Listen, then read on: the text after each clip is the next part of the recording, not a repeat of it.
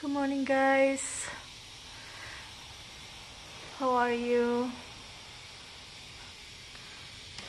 I just want to say my condolences for Kobe family, the whole entire family, the LA community. It feels like really, really sad yesterday.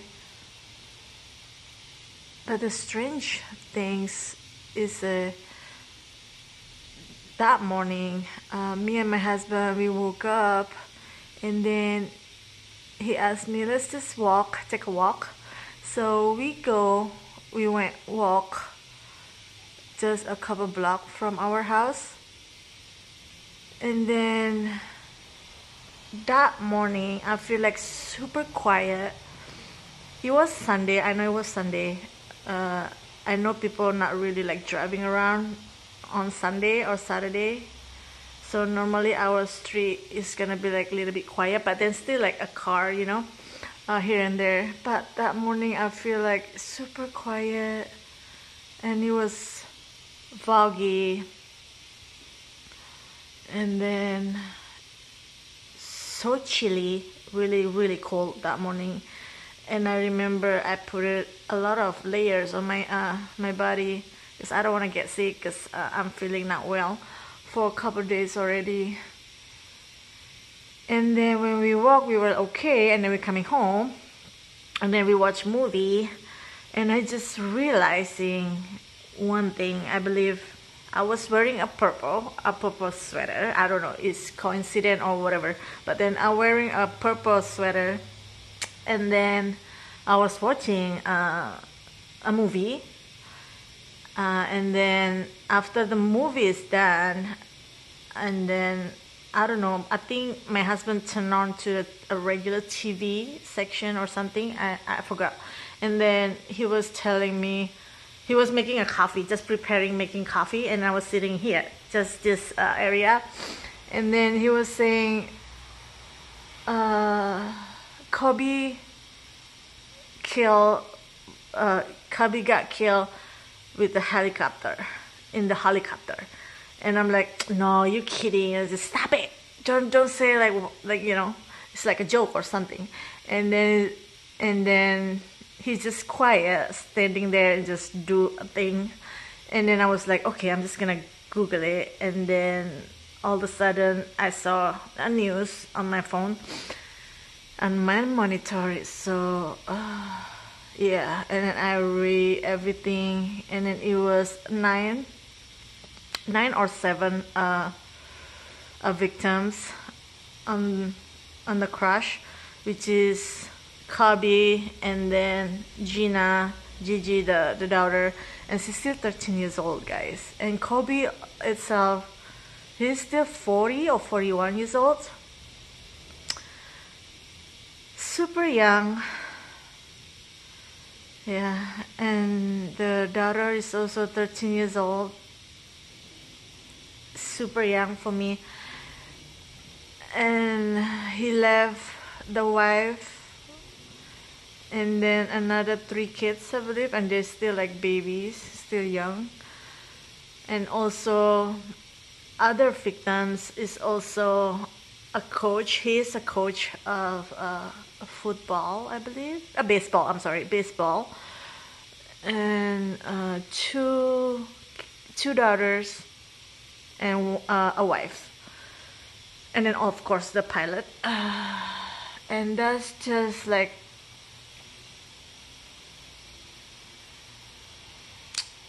very, very sad. And I'm trying to imagine, I don't know, this is just me or I'm just being weird. Every time when I listen the news, like whoever that I know, probably the actress, actor, or whoever, the very like famous, when they pass away, and I'm just like putting myself into like what's going on, like like in that moment, like what he is feeling, the entire people inside the helicopter feelings, like I know it's scary. or they already like just surrender in the moment that, okay, we're gonna crash this helicopter. So probably just like closing their eyes or hugging each other between the families, hold hand, or yeah, I'm just wishing there's no like pain, you know what I'm saying? Like it is accident, it's like really scary, it's fast, like, you know, but I'm hoping there's no like suffering between that moment, because you know, when you just like scared, people freaking out for sure, like people screaming, kids screaming, everybody. If I'm that moment, I probably just like freaking out, screaming, and just yelling like, oh please God, just help my soul, my spirit to be in the right place. And I'm just praying, hopefully whoever that I left behind, like maybe my parents, whoever are friends, you know, they forgive us, they forgive me if I'm doing pretty like shitty or bad, you know, when I'm still alive. So yeah, it's just crazy, guys. This is alive somehow. We never know what's gonna happen. We can be really happy one moment, and we can be really sad a moment, depressed, anxiety, whatever that you call it right now. But unfortunately,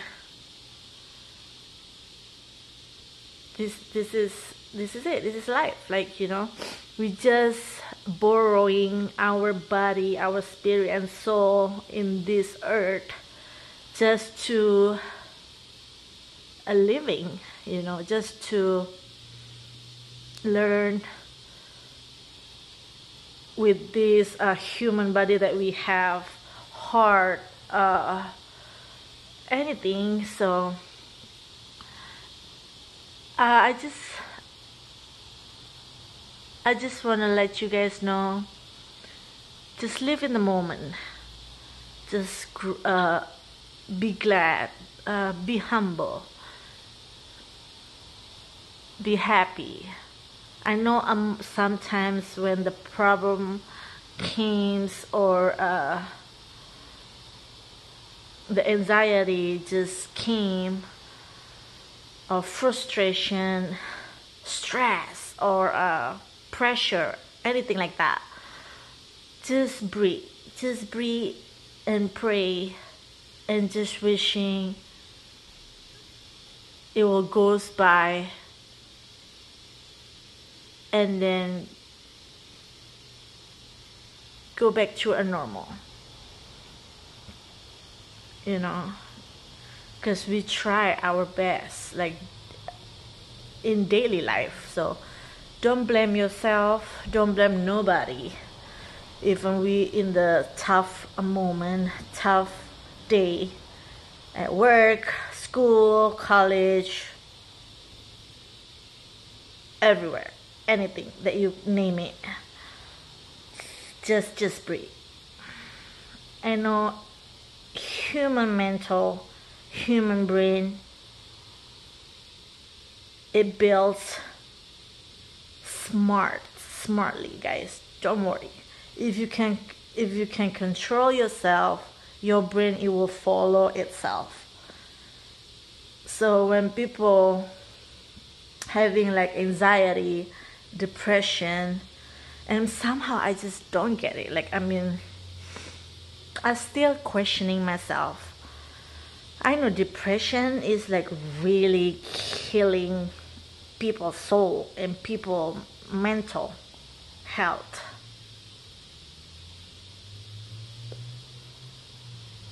some they understand that they having depression, anxiety, or something,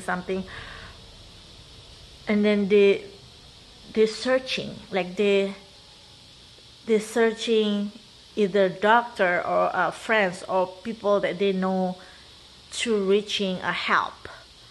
Some people, but then some people that we never know what, you know, they just choose a short decision, either overdosing themselves with a lot of painkillers or hurting themselves, or they just give up. They give up, and then I don't get it why they just give up if they really know they need help. And then they know they still have people that they love, parents, kids, sister, brother, sibling, spouse, husband, wife, I don't know. If they just choose a short decision, do they think it makes them happy? Do they think this is a great choice if I'm doing this? Hang myself, take a lot of pills, and then just kill them by overdose, and or they just like, I don't know, grab a guns and then just go out and then just start shooting people, or get out of control, or they just hurting themselves.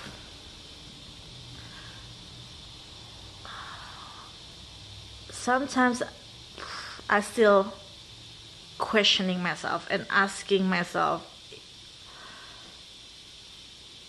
what if, you know, what are they thinking in the moment before the ending life, you know? Is it make them happy? It makes them release the pain without putting everyone's like, just okay, just forget it, let them live, my family is gonna be okay, this, I just want to make myself be in the peace moment, which is just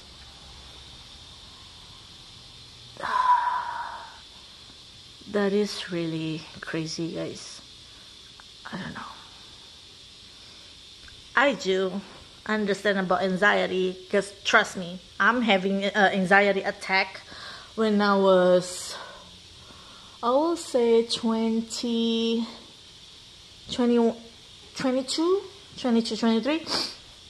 I was working at the, I still remember this moment. I was working doing wholesale clothings. So you know wholesale clothing, we just like packing the stuff, whoever people are ordering the clothes, t-shirt and pants or whatever, and then we have to packing. So I'm doing a packing because I have to ship it with the FedEx and UPS, I believe, or DSL, I forgot. But I'm doing the packaging, and then I still remember that was the afternoon, guys, before a lunch break. And when I'm doing the packing boxes, and then I'm starting like shaking my hand. And then I was working with like 4 or 5 people around me every single day. I was normal before that day. People just rushing me. I don't really like, I don't care. Like, I mean, I can handle a pressure at work, trust me. So, but that day, it's just like snapping out of my body, my nerves and everything. And then I start shaking. And then when people start talking to me, I'm just like, in my brain, it's like, why these people like talking? Why these people like keep pressing me? Why these people like pressuring me? That just be quiet. But I can't talk in that moment because I'm having an anxiety attack. Remember? So I'm just like shaking and I'm starting sweating. And then one of my manager saw me and she was like, "Are you okay? Why are you sweating?" And I was like, "Oh, I'm okay. But with my voice, I'm kind of like a little bit yelling, like, you know, like, I'm okay. Because normally it's just like, oh yeah, I'm fine, I'm good. But that I just like responding with that sounds. And then she was like, "No, you're not okay, because you start shaking your hand and then you can't even look at me." And then I was like, "Okay." And then she grabbed me a bottle of water and then I'm just drinking it. And I was like, "Okay, let me just sit down." And then I was sitting down. And then she asked me to take something because I think you might be like hungry or anything, empty stomach. And then we were like so busy with these orders and stuff. And I said, "Okay, yeah." And then I feel like it's not me in the moment. Like, this is not me because I've never been like this. I can't handle people. I'm always look at people in the eyes when we're talking, no matters what's the situation, no matters do I know you, do I not know you, or close, not really close, not best friend or whatever. People in front of me, I always, when I'm talking to people, I always like staring at them, like really, like look at my eyes and then talk, not just like some dude or some, I don't know, girls or whoever, random people, when they talk, they just like, yeah. I'm like, "Hey, bro," I'm like, "Right here, talk to me," like, you know. So, yeah, but when I feel I'm not there, meaning I'm not there, which is like, that's not me. So, if something happened, something's wrong. So, after that day, and then it was like after the anxiety went really well, like, you know, I'm getting back to my normal body after I'm drinking and then after I'm eating, and then I'm breathing, like try to be like relaxed, no stress, like let's do this, we can do this, because you've been working with this situation for so long already. What happened? So snap out of it, Vera. So after that, I went home, and then I was telling the story, and then I'm telling my mom, I believe, yeah, because I'm not feeling well, and let's just bring me somewhere, like maybe to see a doctor or a clinic. So I went there, and then to clinic after a few days later with my mom, and then we check up and then everything, and the doctor asked me so many questions. Do you feel like you want to kill yourself? Do you take a painkillers? Have you taken painkillers over this number, percentage? And then it's so many things, guys. I forget. That was like a long time ago. And then I was asking my doctor. I was like, "Doctor, why are you asking me like this? Like, do you think I'm like that?" I mean, you know, I'm saying, no. Because I'm just like want to make sure that you've been thinking, you know, before that anxiety. Or do you fight with people, co-workers? Or do you upset with whoever? And I was like, upset, of course, when I'm just feeling not happy. Yes. And then the doctor told me that's normal. But is it like you want to like, like stepping people, or you just want to like do something bad to people? Like, no, I never think that. So, and then she explained to me, oh yeah, you know, because I was like 22, I'm party so much, drinking, just party. Let's, you know, like who doesn't drink in this millennia life, right? So yeah, and then she told me probably like too much party, and then you have to wake up in the morning and your body telling you you're tired, but you keep keep doing and doing. So one moment it's just snapping on your system, so you become like anxiety because your body telling you like stop doing this. You need a sleep. You need that. So I understand after she tell me all the story, explaining things, and then that makes sense. Yeah, so guys, if you guys watching this video, I don't care if it's young, kids, adult, like mature, I just want you to be responsibility with your own body. You are grown up, you're not a 5 years old anymore. Because in America, 16 years old, your parents is already give up on you, which is like, hey, you can make your own decision. You can get out from the house, this house, if you want to be like independence or living your own self. Be happy, party all night, every day without your parents yelling at you. So in America, it's freedom, guys. Trust me. About all like this, like fun and stuff, but you have to responsibility. 16 years old, guys. America, USA, here, free. But you still can't buy like maybe cigarette. But hey, if people have like connection, kids is not stupid. So you guys not stupid. You guys know what I'm talking about. So just be careful.